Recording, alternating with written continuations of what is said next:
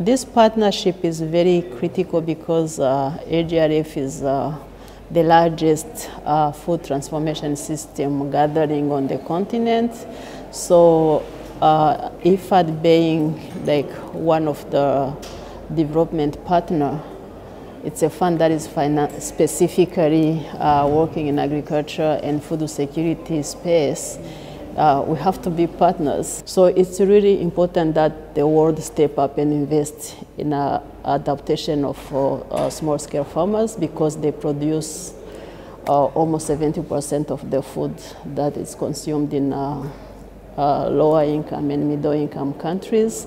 And investing today is going to save a lot of troubles, because, I mean, any dollar invested in resilience today is going to save the world $10 in the future in a crisis management. So it's really important that we understand that. And what that takes, it's really important to work on the regulation and the risking, because the private sector is now going to come just for coming.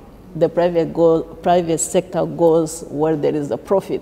So how do we make the space profit-making and socially inclusive to make sure that the private sector is developing, but also our communities are developing? That's really critical.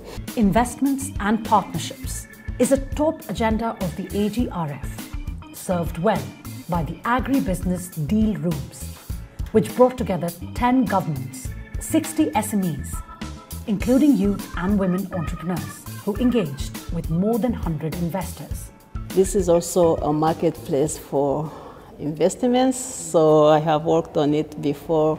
It's a place where countries are showcasing the investment opportunities. In AGRF terms, we call it deal rooms. So there are so many deal rooms happening in this area from different countries. And also, we have a lot of sessions on private sector development, because where we are today and where most of the countries are today, they are struggling with debt burdens, inflation, poverty, everything going on.